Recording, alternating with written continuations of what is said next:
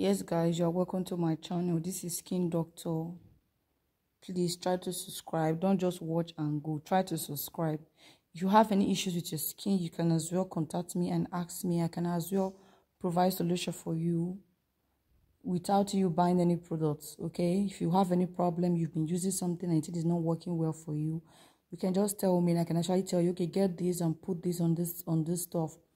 Sometimes there are skin issues that you don't really need to buy products. You just need to keep using something by yourself till you get rid of that particular product. Anyway, so this is extra strong peeling oil. We have so many peeling oil. We have different kind of peeling oil. We have yellow peeling oil. We have other peeling oil that are as in the one that you can find in organic shop that you can measure. We have another one that is written FDA approval. This peeling oil is fantastic. I say this peeling oil is fantastic. You can see this peeling oil. It peels stretch mark, skin repair. It removes dark spot. It whitens the skin. Okay? This peeling oil, everything it says it does. I have been using it for different clients. You can see this cotton pad beside it.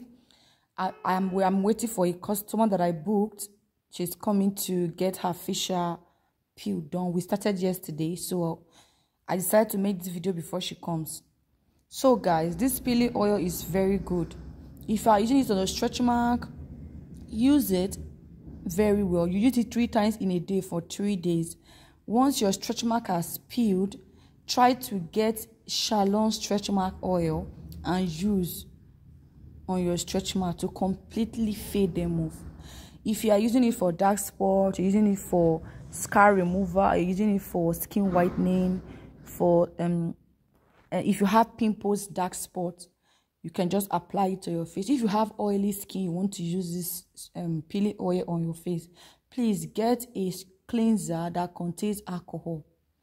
Clean your face with a cleanser that contains alcohol so that your alcohol dries the skin, so that your face can be very dried.